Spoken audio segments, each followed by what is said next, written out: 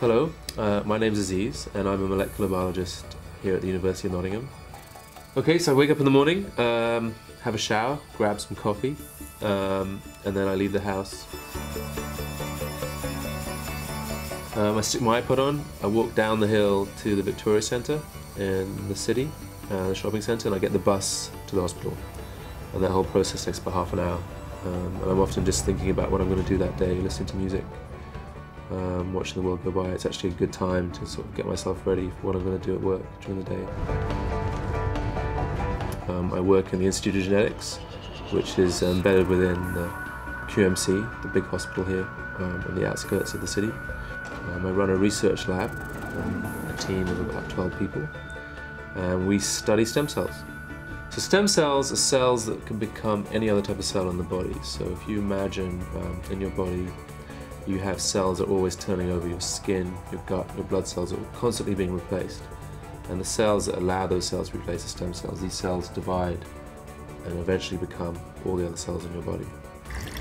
So Wednesday morning we have a meeting starting at 9, which is, I think it's the only time we're all in at 9 o'clock.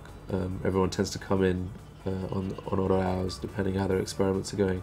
We discuss any specific problems that anyone's been happening, which might be technical. So for example, if someone's doing an experiment in the lab and it's not working, we discuss how to help them fix it. So today, one of the things I have to do is, for example, is to give a viva to a first-year student. So today I'm meeting a student called Mohammed. Mohammed has been working on a bunch of genes involved in cancer, essentially. So just talking through his project, the experiments he's done. So after this meeting I'm having with this first-year student, I quickly have to see the head technician in the department because we need to hire, my laboratory needs to hire a new technician. I had no idea there'd be so much, if you like, admin and management involved once I got to this stage in my career. But I'm getting used to it and I can see how important it is. So every day I try and get a couple of hours, an hour to 2 hours. Even if I'm really busy and I can't have time to do my own lab work, I'll go and talk to people and chat to them about what they're doing, maybe just pick up something that they're doing and do it for them, just so I'm close to the lab and involved with what's going on, so everyone in the lab feels they have access to me, either in my office or up in the lab. And that's a very important part of my day, make sure I don't forget what being a scientist is in the lab is day to day. I think the coolest thing is that we can take a worm in the lab, chop its head off, and within 7 days the worm has regrown a whole new brain.